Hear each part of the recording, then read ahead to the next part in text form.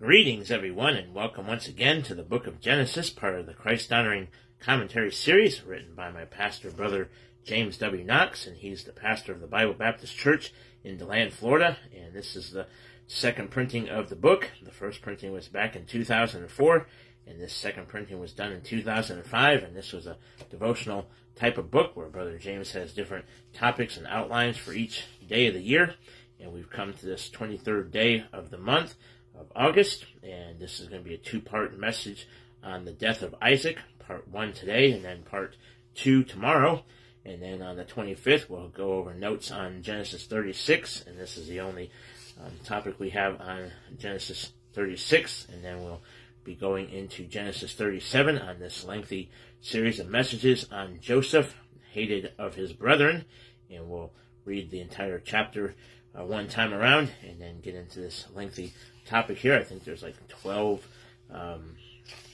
messages here, so there are actually 10 on this series of messages on Joseph, hated of his brethren, so that'll be for the next few weeks, so amen. Alright, and we'll go ahead and read the passage there about the death of Isaac before we get into the topic. But first, I'd like to greet you as always in the name of our Lord and Savior Jesus Christ, who is the Lamb of God, which taketh away the sin of the world, and he too can be your Lord and Savior today if he's not already, and that is the most important thing you can ever do, is trust Jesus, believe on him, and he'll wash away all your sin, give you eternal life, and then he'll come and dwell in you, or inside of you, in your soul, and separate your soul from your flesh, and that's a circumcision made without hands, made by God himself, and all that. So that happens, and he'll teach and guide you in all truth as you desire to live for him each and every day, and all that. And Brother Jay Hill had a really good message last night on Think on These Things from Philippians 4 verse 8, so go check that out if you've not listened to that yet. And so, amen. Alright, so let's go ahead and we'll read verses 27 through 29 of chapter 35. And it says here, And Jacob came unto Isaac his father at Mamre unto the city of Arba, which is in Hebron, where Abraham and Isaac sojourned. And the days of Isaac were 180 years.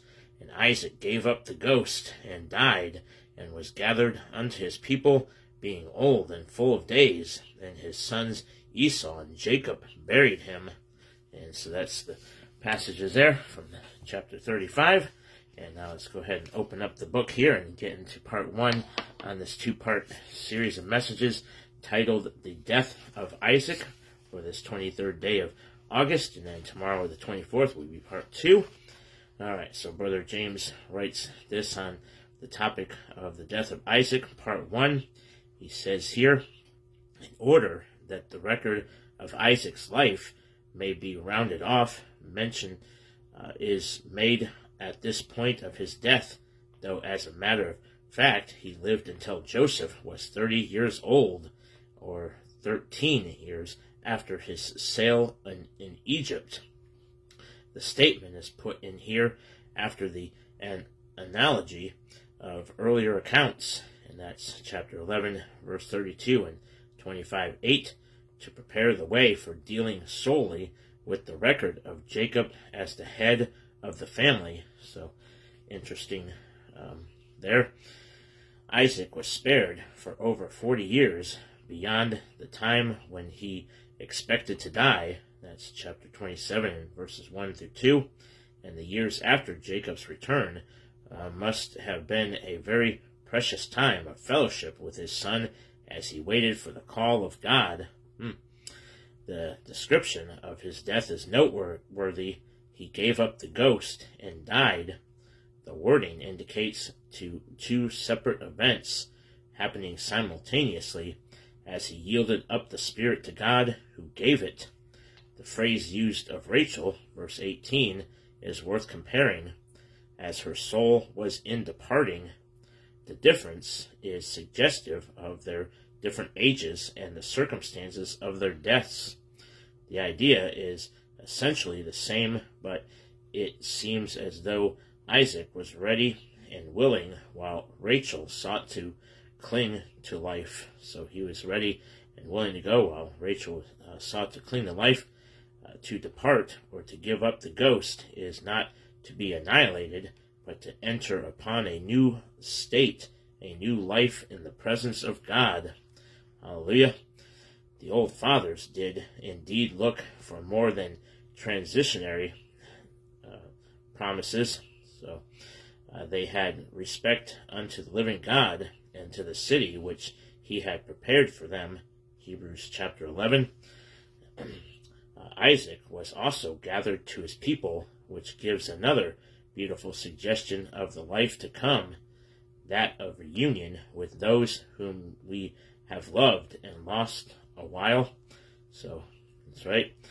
It is plain from these expressions that death is the separation of the soul from the body, but it is certainly not to be thought of as the end of one's life, right? So, certainly isn't the end of one's life. So, amen. So, hopefully you've trusted Jesus, and we'll be going and spending eternity with him and all that. So, got a little topic there on this first part on the death of Isaac. And so that is it for today. And tomorrow will be part 2 on the death of Isaac for the 24th. And then the 25th, we have notes on Genesis 36, and we'll read that in its entirety there. And then on the 25th, we have notes on Genesis 36. And then on the 26th, we'll start this 10-part series of messages on Joseph, hated of his brethren. Part 1, Genesis 37. And this goes all the way to the 5th or 6th, I think it is. So it says here the 6th, but I'll explain to you that it actually would be the 5th, because something happened where the 31st got left out of the book, and then Brother James ended up putting it back in at the end of the book. So I'll explain that to you when we get to that day. And if you have a copy of the book, you probably know what I'm talking about. So, all right, so that'll be for the next few weeks there. These topics all the way through the 6th, I think it was, the 7th. So, all right, so that's it for today. And again, this is the copy of the book I have, and you can find most of Brother James's books at www.jameswknox.org, or go straight to the store part of the website, which is store.jameswknox.org, and look up his books that way. And this book is not in print right now, but it will be in print again one day soon, and it'll be a chapter-by-chapter, verse-by-verse commentary, or as I said earlier, this one was a devotional type of commentary that he did, and I'm not sure if he'll be putting these topics in with the rest of the book when it gets put back out to buy, or to get there from the website. And you can get a PDF file of this particular book. I'm not sure if it's on the website or not, but I'm sure you can contact somebody from the church to find out how to get the PDF file of this particular book if you're interested in getting it. Or you can take notes as you watch this broadcast as I'm reading it to you. And the ways you can watch the broadcast here is either on Facebook or the YouTube channel. And the YouTube channel is Ambassador for Christ Broadcasting, or typing in Baptist Bread Broadcast and look me up that way, and like and subscribe and hit that notification bell so you know when I'm posting these up on the YouTube channel there. And then for the church YouTube channel, that's James Knox Sermons YouTube channel there on YouTube, and that's where you can find video presentations of all the sermons from Brother James, past and present, and other men that teach and preach through God's Word, including Brother Jay Hill, who brought the message from last night. So check that out. Think on these things from Philippians 4:8.